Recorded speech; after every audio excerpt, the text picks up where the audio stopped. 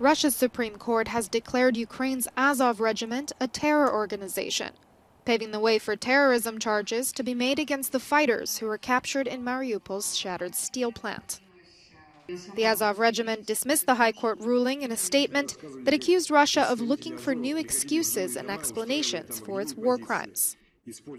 Since their surrender in mid-May, scores of Azov fighters have been held prisoner by Moscow. Russian authorities have opened criminal cases against them, accusing them of killing civilians. The addition of terrorism charges could mean even longer prison sentences.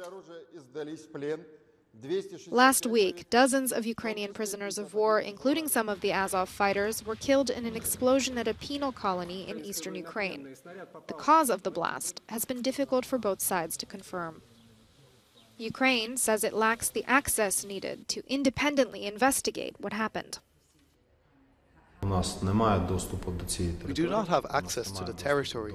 We do not have access to the people who have been affected there. We have no direct communication with the Russian side.